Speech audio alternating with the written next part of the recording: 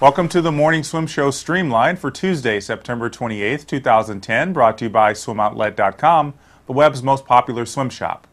Barcelona will be the site of the 2013 World Aquatics Championships. FINA voted yesterday at its World Convention to give the Spanish capital its second turn at hosting the competition. The city played host in 2003, where, if you remember, Michael Phelps broke 5 world records in 7 days. Dubai was the original host of the meet, but withdrew the bid last March to shift the money needed to host the meet toward an effort to grow the sport within the country. It's already Wednesday in Malaysia, where Australian Yolane Kukla is preparing for the Commonwealth Games and celebrating her 15th birthday today. Kukla is poised to be a big challenger in the sprint, freestyle, and butterfly events next week in New Delhi.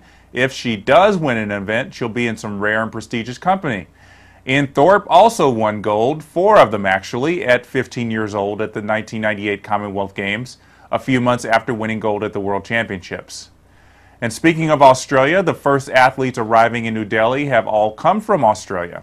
Cyclists, lawn bowlers, and tennis players have arrived in India, with athletes from other countries set to arrive today and tomorrow. Most swimmers won't arrive until Thursday or Friday, with competition set to begin on Monday. That's the news for today. We'll see you next time on swimmingworld.tv.